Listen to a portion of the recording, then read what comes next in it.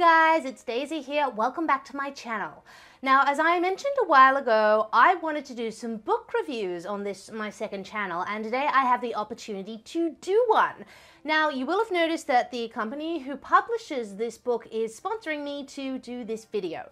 Bear in mind, they originally approached me to do a 60-second commercial plug on my main channel, like I normally do with my sponsors. However, I liked the book so much that I asked them if I could also do a book review because I wanted the chance to talk about it in more detail rather than just 2 minutes or less. My praise for this book has not been bought. I promise you, I just really did like it that much. The book is called Fascinating Womanhood for the Timeless Woman and is a manual for couples on how to achieve a lasting romantic marriage by embracing and embodying the principles of femininity.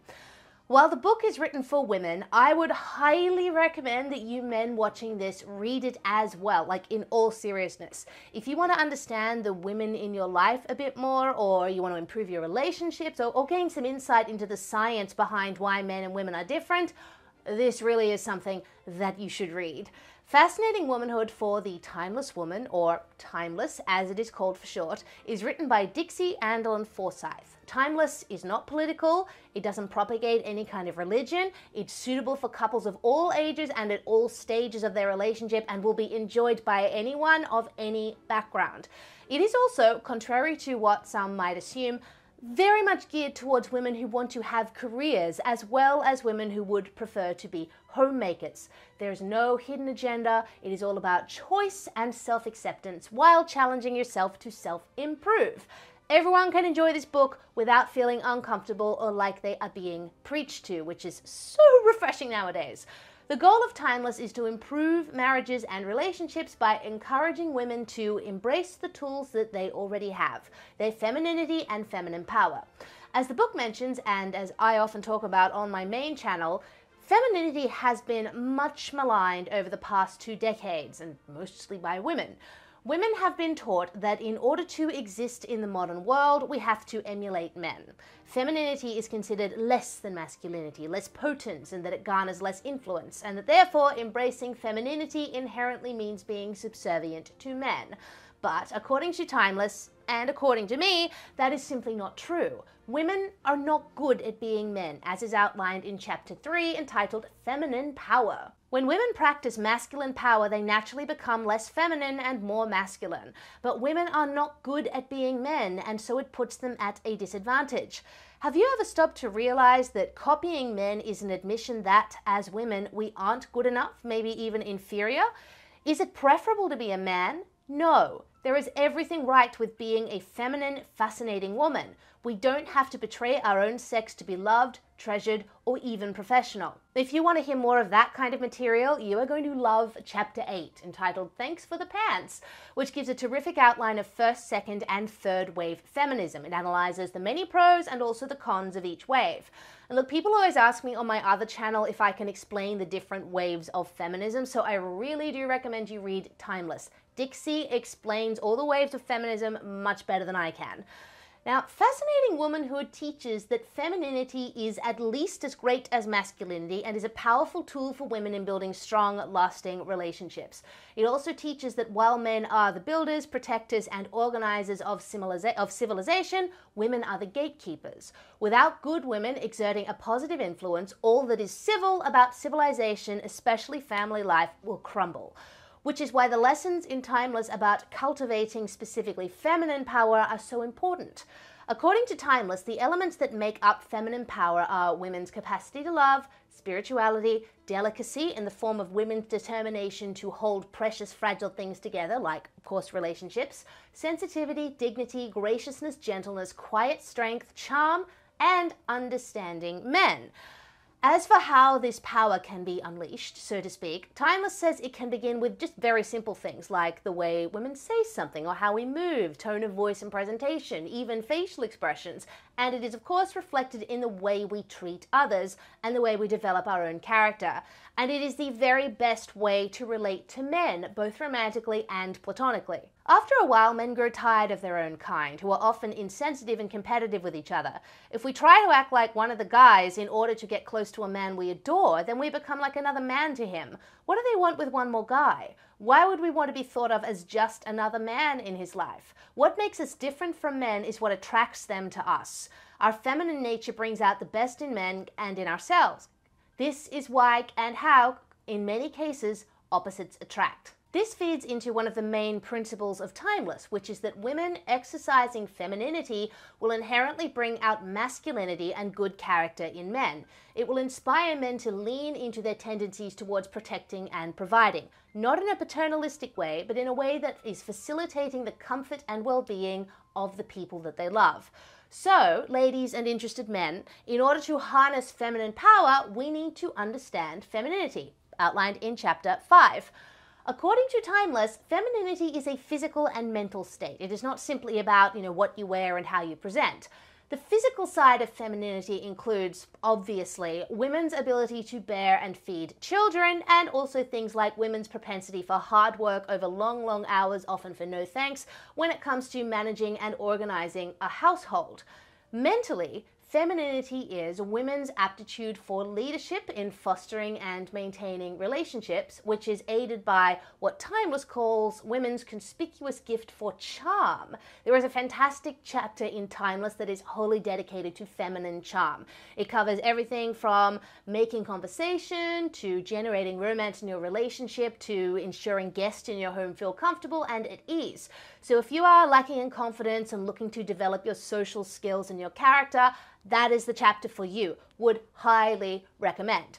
And now, what I would imagine critics of Fascinating Womanhood have said over time is that it focuses too much on the concept that women and men are stereotypically different. But those critics would be well off the mark, because there is plenty of science behind that concept, which is one of the main reasons that I loved Timeless. The reasons why men and women are different are covered in chapters 9 and 10, which are my favorite chapters, by the way, and another reason why I think men also really need to read this book, and involve the differences between male and female brains. These chapters are based on a comprehensive study by Dr. Robert D. Forsyth, PhD, a licensed and practicing neurophysicist who also happens to be the husband of Timeless author Dixie Andelin Forsyth. The differences between male and female brains primarily relate to the upper left and upper right parts of the brain, how they connect, and how that influences thoughts and behavior. Now, the upstairs part of the brain is where you want to be most of the time if you aim to live in a civilized, productive way. The upper left part of the brain is the rational part. It's analytical, logical, contains the most important speech centers, and it focuses on planning, boundaries, and a sense of time. It's often thought of as the conscious mind and functions through observing. The upper right side of the brain is the intuitive, creative mind. As Timeless explains, if you've ever had like a bad feeling about something in your gut, or you felt uncomfortable, like something doesn't fit, or that you simply need to leave a place, that's your intuitive mind sensing things it can't prove. It's also very connected to the spiritual and sees things in feelings and pictures. Now, obviously, both men and women have upper left and right sides of the brain. But how are they different? For the female brain, research has shown that there is more of a connection between the upper right and left portions, allowing for them to work together in a more natural and efficient way. Men tend to enjoy greater connectivity within each side of the upper brain, especially from the front to the back. This means that men are more inclined to be more visual, non-verbal, and action-oriented, and it indicates that women tend towards a comparatively easier time with communication. With greater connections between left and right, or side to side, the female brain has an easier time with upstairs left-right integration, and this has many potential implications. As women, we can talk about how we feel or verbalize ideas faster and easier than a man, and we are better suited to combine analytical and intuitive thinking in what is often referred to as women's intuition. As Timeless acknowledges, this difference can be really frustrating for women. When we sense that something is wrong with our husband or partner, 9 times out of 10, if we ask him what's wrong, he'll say words to the effect of nothing or it's fine, even though clearly that is not the case. The issue is that while women have quicker and easier access to verbalizing our feelings because of how our brains work, Men usually need a little bit of extra time to get to that point because of how their brains work. So the lesson that I learned from Timeless is that I must accept that biologically men have a different way of processing things, and that the best thing women can do is just be patient, because once enough time passes, a man who trusts you will open up. The way men's brains are wired means they have their own strengths as well. While women tend to be better verbally, better at managing relationships and more emotionally astute, men tend to be more specialized in their focus and abilities, which is one of the reasons men often become great experts in one singular discipline. Ultimately, Chapter 9 taps into the message of fascinating womanhood that I really love, which is that men and women are equal and different. Being equal doesn't necessarily mean being the same. And the thing is, there is actually a lot that is the same about male and female brains, namely the downstairs part of the brain, which Dixie refers to as the guard dog.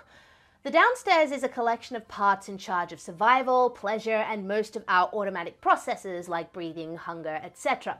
The reason our sense of pleasure comes from this area is because, generally, things that feel good have something to do with survival, such as eating food. However, while the downstairs part of the brain is responsible for what makes us feel calm or excited, it's also responsible for what makes us feel anxious, frightened, or angry. So, in relationship terms, Timeless advises that if you can learn how to calm your partner's guard dog and find what sets it off in the first place, it will be hugely beneficial for the longevity and stability of the relationship. If your man is being defensive, combative, or avoidant, consider there is probably some survival or comfort element at play, and it needs to be addressed before much else can be accomplished.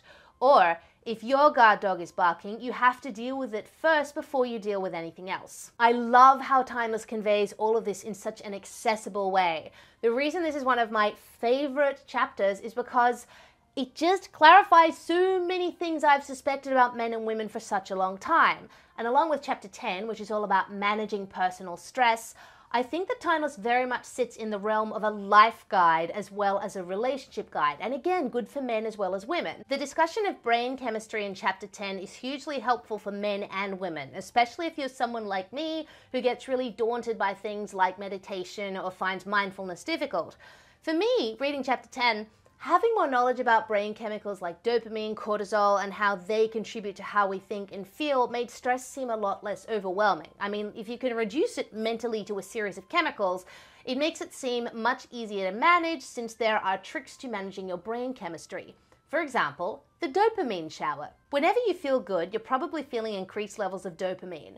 A dopamine shower is any healthy effort that seeks to naturally and safely stimulate dopamine production in your brain and body. This includes mental or physical efforts that will encourage the body to produce more of this feel-good substance. The most effective way I have found is to quietly think of things for which I am sincerely grateful, to list what is going well in my life, or to relive wonderful experiences in my past. This is very useful information for everyone, particularly in these trying times. And I think in a book about formulating strong relationships, the fact that Timeless has so much material dedicated to the science of mental well-being, which is such a factor in the making or breaking of relationships, really does set it apart from other relationship manuals out there. And what I think Timeless also addresses very strongly is how women can understand men. Men are chronically misunderstood nowadays. They are called oppressors, they're accused of having unearned privilege, and their masculinity is dismissed as toxic. And I find that other relationship manuals geared towards women that talk about, understanding men do it with a really patronizing, misandrist edge. Timeless is nothing like that. Dixie Andlin Forsyth perceives masculinity as the very best version of themselves that men can be. And women understanding that is a key to a lasting romantic relationship.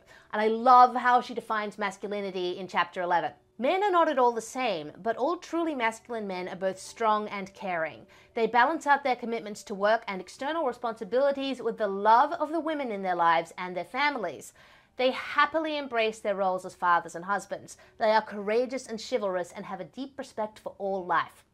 Their self-esteem is healthy enough to show tenderness and mercy, and they are willing to protect the lives of those they love and those who depend upon them. This feeds into Chapter 12, which elaborates on something that is key to women understanding men, and that is, of course, masculine pride.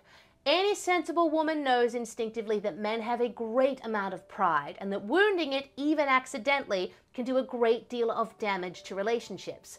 And this isn't because men are weak or high maintenance, it's because their masculine pride is at the very core of who they are. You don't just get to swat the core of someone's being and expect them not to be hurt by it. Dixie outlines this wonderfully. Masculine pride is his instinctive sense of delight and fulfillment in being a competent man, in overcoming vulnerability, his awareness of his nature and his identity as a man, and his embracing of it for his personal fulfillment and the benefit of those he loves. Men naturally feel a sense of pride in being the male they are or aspire to be, and this pride can be quite easily wounded. Anything that invalidates his physicality, his social role, or his role in a relationship can injure his sense of masculine pride. A lack of understanding of this concept is often a major blind spot for women. Oh, a major blind spot indeed, at least in part because, in my opinion, women don't actually have anything equivalent to masculine pride. Sure, some of us have what you'd call feminine pride, but we don't seem to get anywhere near as wounded if someone comes after our femininity.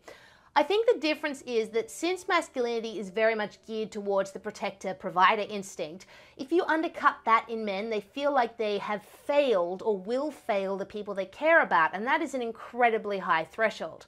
Masculine pride is a very specific thing, and it is so easy for women to trample all over it accidentally, let alone women who are cruel enough to do it on purpose. Which is why I was so pleased Chapter 12 has an outline of ways to avoid accidentally wounding his masculine pride and also how to gain his trust. According to Timeless, trusting the woman he loves is exceedingly important for men, otherwise he will stay behind what Fascinating Womanhood calls his wall of reserve, since men tend to protect themselves first and trust when it is more convenient. Now, any woman who's ever been in a relationship with a man will know how impossible it can sometimes be to melt away that wall of reserve, especially if you have accidentally wounded his masculine pride. As outlined in Timeless, ways to melt that wall and maintain his pride include validating and praising the qualities that make him, well, masculine. Things like his physique, his capacity as a protector and provider, his courage, his skills, all the things that go into making him what he feels is a competent man. Men are tough, but even the toughest can be so fragile if nicked in the right spot. And I think these chapters on masculinity and understanding men clear up a lot of misconceptions that women have about how to treat men. A must-read for the modern woman in this age of dismissing masculinity as toxic. So all in all, Fascinating Womanhood for the Timeless Woman provides about the most practical guide to relationships I've ever come across. I mean, who'd have thunk that highlighting and celebrating the differences between men and women could be such a useful thing? Timeless encourages women to self-improve, but doesn't guilt-trip them. It doesn't insist women leap to crazy heights or try to emulate impossibilities to live happier lives and have happier relationships. To me, the message of Fascinating Womanhood is that women already have all the tools within them to improve their lives, their mindset, and their relationships. They just need to embrace the wonderful inherent qualities that make them women.